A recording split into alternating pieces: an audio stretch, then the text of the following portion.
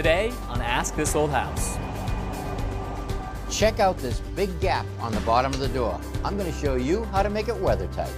The way you check a door to see if it's out of plumb is when you stop the door, it should stay in that position if it's plumb. If I let the door go and it falls into the space, it means that it's leaning into the house. We're testing out some of the latest battery-powered wand tools. Woo! And I'll teach you the do's and don'ts to clean your paintbrushes. Oh, please, don't do that. That's next on Ask This Old House.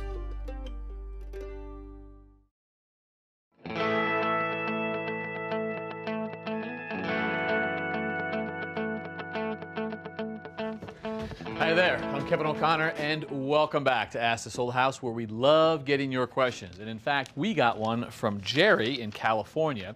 And Jerry wrote us, would you recommend using a battery-operated lawnmower to replace a 30-year-old gas mower?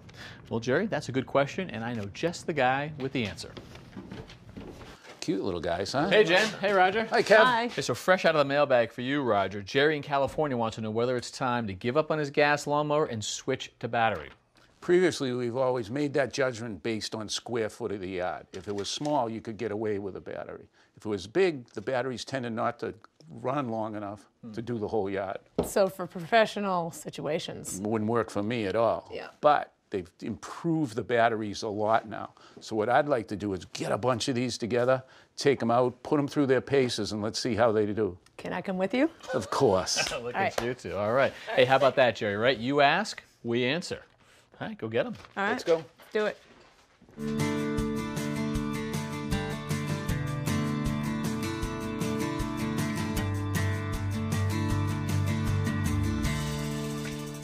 Hey, Waldemar, how are you? Hi, Tommy. Good to meet you. Nice to see you. It's a great old house, but it's a busy street. Yes, it is a little bit.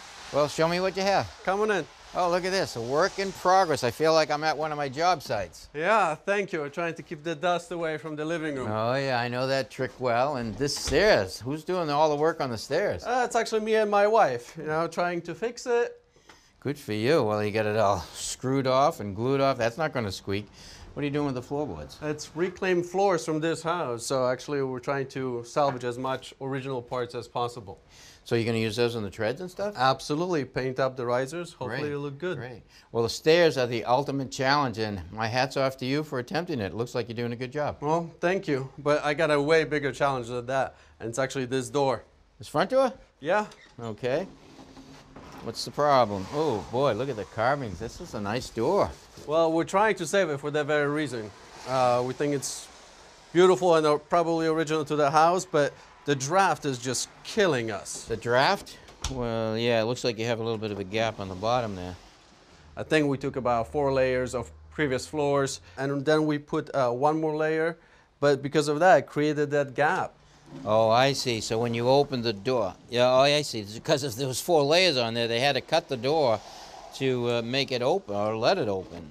Wow. Right now, we have that temporary strip over there, but you can really feel the draft coming in. Yeah. Well, I think the door is beautiful, but just looking at it real quickly, I would say it's probably not original to the house. Really? Yeah. It's too thick for this jamb. The door should be flush or inset slightly to the jamb. I see. All right, but if you're up for it, I'll go get some tools and we can fix this. Let's do it. All right. All right, now the first thing I notice when I come up to the door is this big gap on the bottom. On this side, it's about 1 1/8 inches. On this side, it's about 1 1/4 inches. We need to fix that. The other thing is I know that the door is too thick for this jamb. And lastly, it's also out of plumb, and I can see that.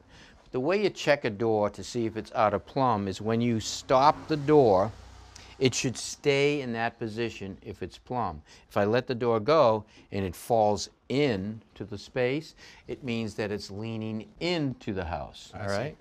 Now, to fix that, I need to know how far out of plumb it is. The easiest way to do that is with a plumb bob. And this is nothing but a weight on a string. So I just attach it to the top of the door, pull the string out, let the plumb bob steady, Now we check it. Now the first number I need is this one right here. It's just 2 7/16. I then go down to the bottom with 3 11/16. So that tells me that I need to take 1 1/4 out of the top of the jamb down to nothing. I see. All right, to get started, why don't you start removing that weather stripping?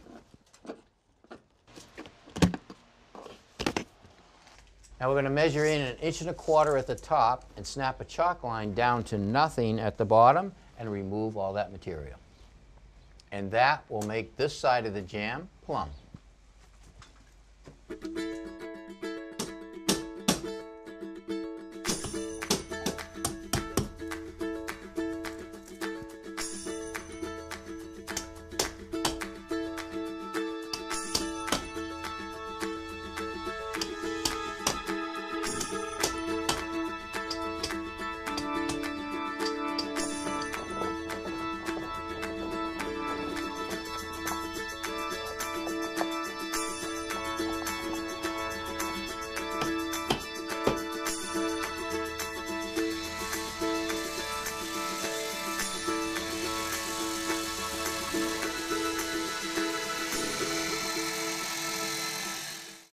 Want to tackle all your home improvement projects with confidence?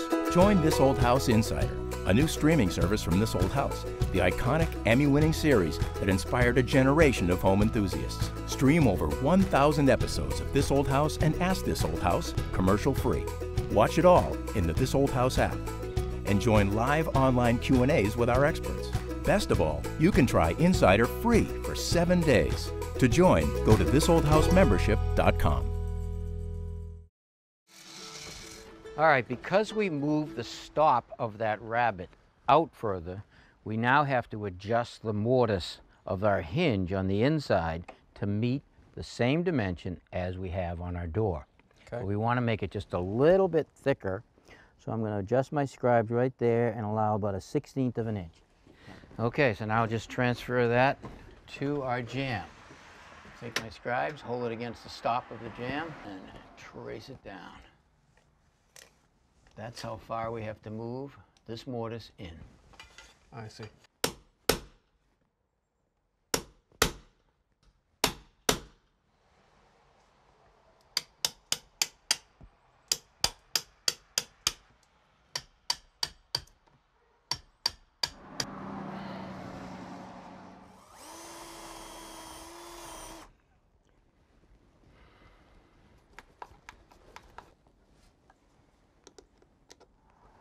Okay, let's try the door, see how it closes. All right, closes good. Seats right up against the jamb nicely, all the way around. Wow, what a difference, Tommy. Okay. Looks great. Now we're going to deal with that space on the bottom. All right, this is the weather stripping that we're going to install on the bottom of your door. It's actually an automatic weather stripping. So when you install it and the door closes, this little pin right here hits the jamb. When the door closes, it pops the weather stripping down, filling that gap. Oh, that's beautiful. Now normally, this would slide up into a dado that we would make on the bottom of the door, making it flush on the bottom. Mm-hmm.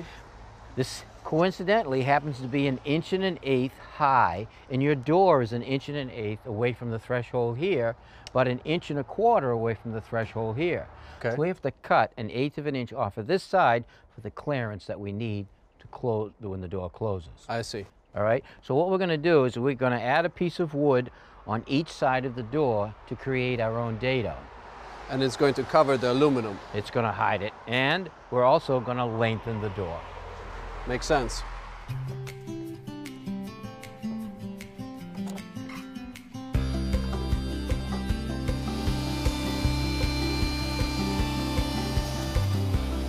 I want to make the glue joint strong, so I put 2 rabbet cuts on each side of the door before I add my filler pieces.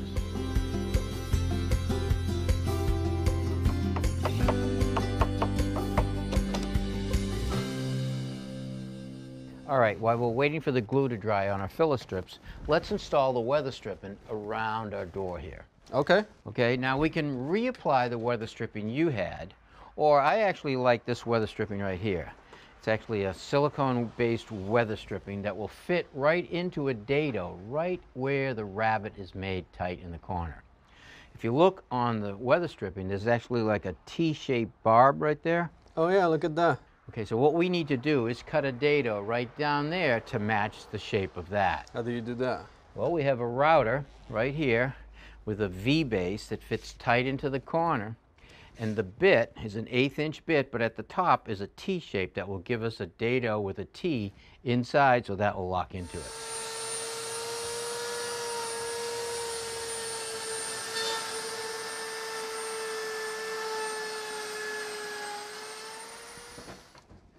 The gaps between the door and the jamb is different on the 3 sides.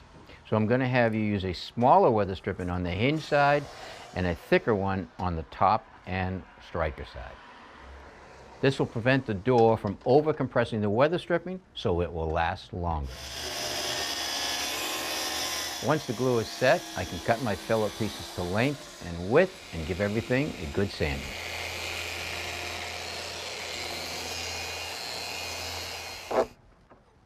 These score marks will help the fillet pieces blend in with the stiles and rails. Now we can install the channel and the weather stripping. Then rehang the door. Okay, get that top in. To me a little bit more. There it is. Okay, good.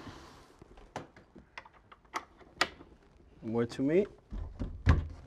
There it is. Okay, good.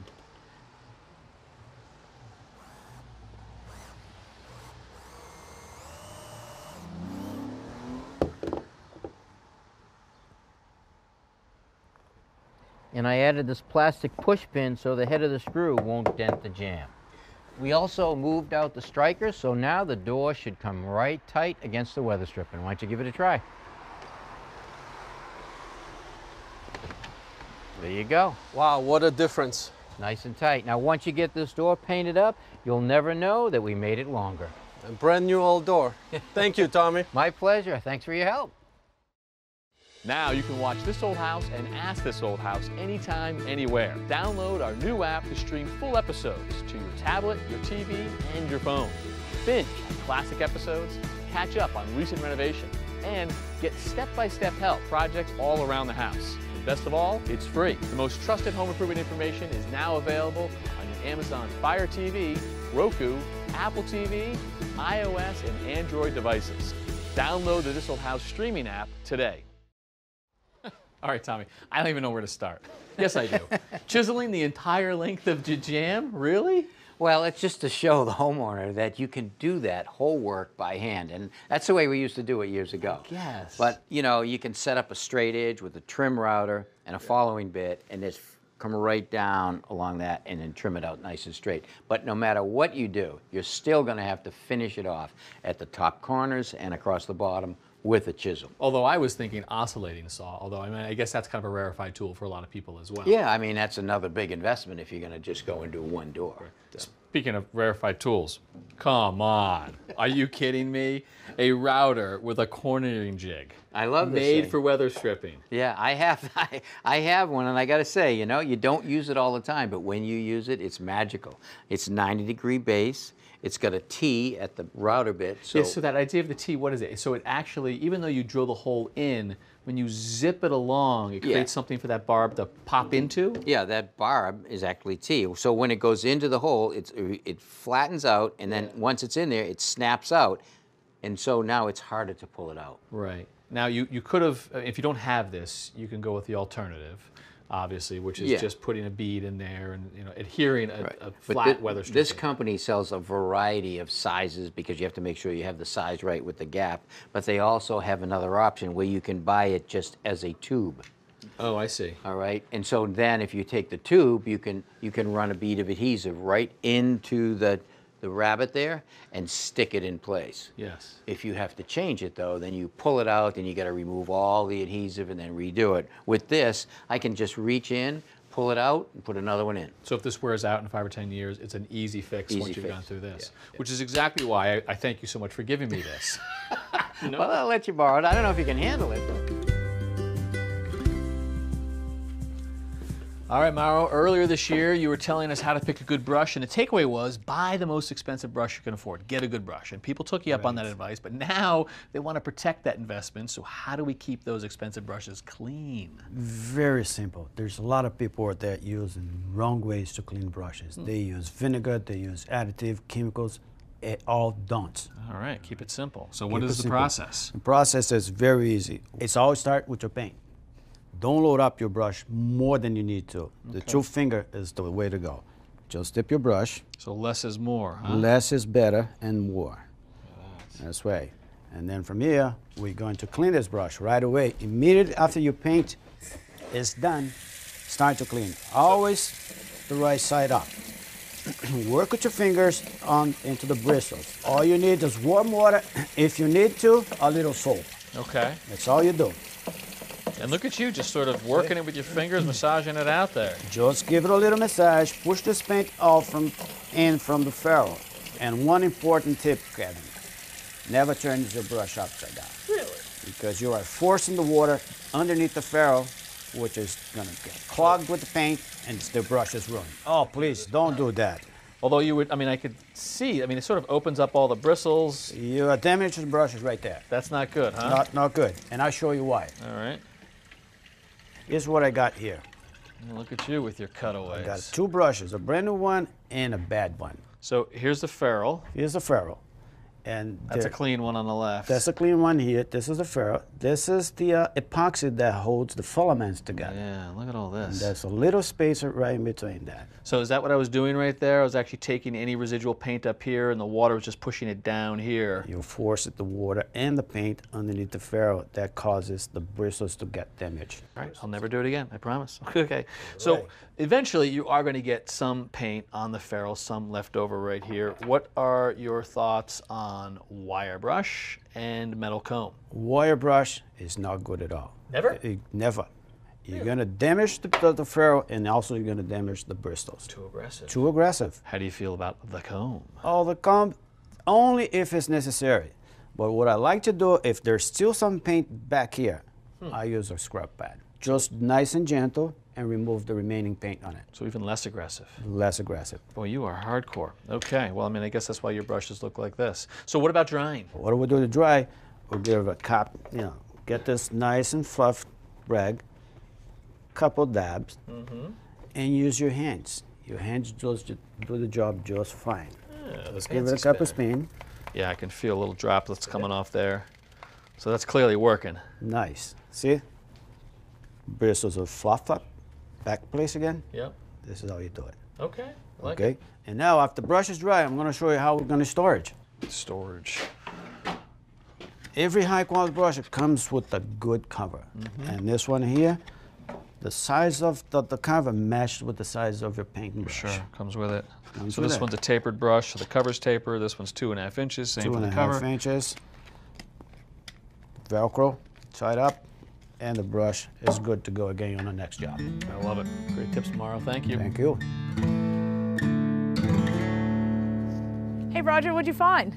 Well, Jen, I was poking around the storeroom and I found a string trimmer, chainsaw, another chainsaw, and a hedge trimmer. And they're all electric. They're all powered by a battery. So you mean no mess, like no oil, no spark plugs, no gas, no air filters, no changing, maintenance? Yeah, they are pretty powerful little things. I have to give them that much. But the thing is, the manufacturers all make different size batteries. So this one wouldn't fit into this chainsaw. But you may need 3 or 4 different pieces of equipment to do the work. And each one of those pieces of equipment needs a separate type of battery. So you'd have a lot of batteries around. Because the brands are not interchangeable. Not at all. All right. But I want to show you a new line of tools that's going to keep you busy all 4 seasons. Let's go check it out. Jen, this manufacturer has enough tools to do all the work you can think of around your yard. And they're all charged by this lithium battery, 40-volt battery. So this one battery is interchangeable between all of these tools? That's right. You've seen Tommy change a battery when he goes from a drill to a saw. Yeah. Same idea. They all fit into this equipment now. That's fantastic. Here's a lawnmower. In this case, it requires 2 of those batteries. So you just lift these and pop them in? Yep, that's all there is to it. Now it has an adjustment for the height, so we can make it as high or as low as we want to do what we want to do. So you could adjust the heights for the grass? Yep, now you got a safety switch here and a handle. Start it up. Let me get my ear protection.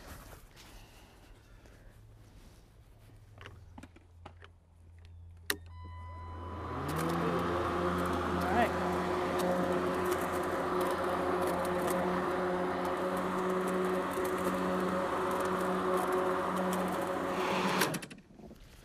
So, what do you think? It's pretty awesome. Well, it's got a 20-inch blade, so it's not going to do much damage to our backyard, but for a homeowner in the city or something like that, it'd be perfect. Suburban lot. I mean, this is very simple to use. Yep, we'll pop that battery out for me.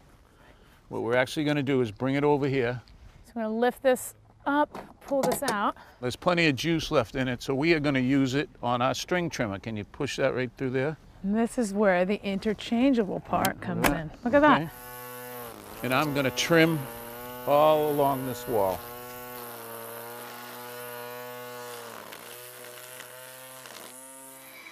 Once you're done with the trimmer, you can take and pop the battery out and put it into a leaf blower. Now you can use it to either clean up a walkway or blow the leaves off the lawn. Now in the spring, before you start planting, it's always nice to rototill the beds and loosen up all the soil. Right. We even got an electric rototiller with the same battery that's going to do that for us. That's very handy. Now, they make a couple different types of saws. This is a 12-inch saw.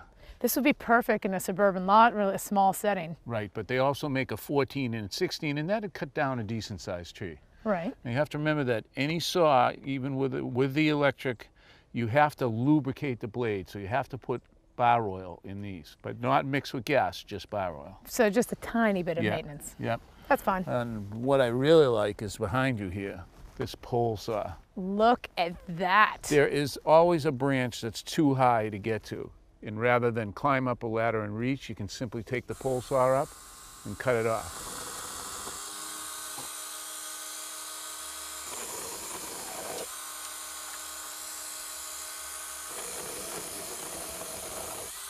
Now here's another tool that I haven't used yet. It's a snow blower, and I haven't had any snow. So when it comes, we'll give it a shot, see how it works out. Well, it's a perfect size, too, for sidewalks and decks and walkways. Yeah. Yep, absolutely. Tight spaces, it'll work really well. Take a look at this wheelbarrow. This is a wheelbarrow? Yeah, it has a hydraulic lift to help you dump it. And just take and put it back. Talk about back safety. Here we go. Want to hop in? Seriously? Go ahead. You gonna give me here? Okay. Let's go. Where are we going? Was it gonna hold me? There you go. Are you even pushing? No, I'm not pushing at all. It's a big hill here, you know. Yeehaw! Oh man, what is that? This is a riding lawnmower. Get out of It's a town. battery-powered one. All the other stuff we looked at, it had a battery you could take in and out. This one's an electric car, so the battery is fixed inside. So it's a charger? Yep, you plug it in, charge it up. It's just like a golf cart. It is. It can work for 2 hours or cut up to 2 acres, and then it needs to be recharged.